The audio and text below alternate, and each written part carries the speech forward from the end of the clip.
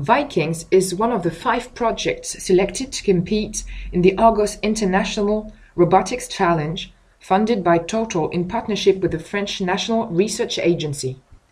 The ARGOS Challenge aims to design the next generation of autonomous robots.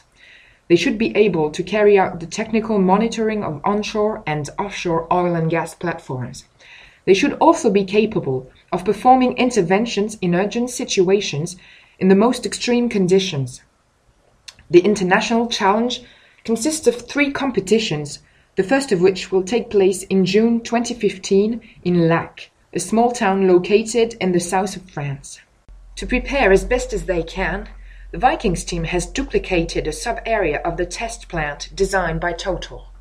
It has been set up in the autonomous navigation platform of IRSEEM, ESIGELEC's research institute. The structure has 2 floors. The ground floor includes floodgates, gauges and tanks. The robot is equipped with various cameras and should be able to determine whether the floodgates are open or closed depending on the position of the levers.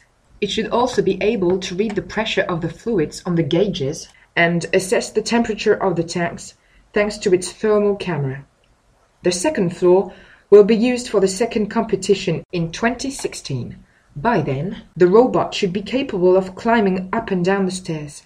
The whole structure will enable the scientific team to test localization, trajectory control and perception algorithms.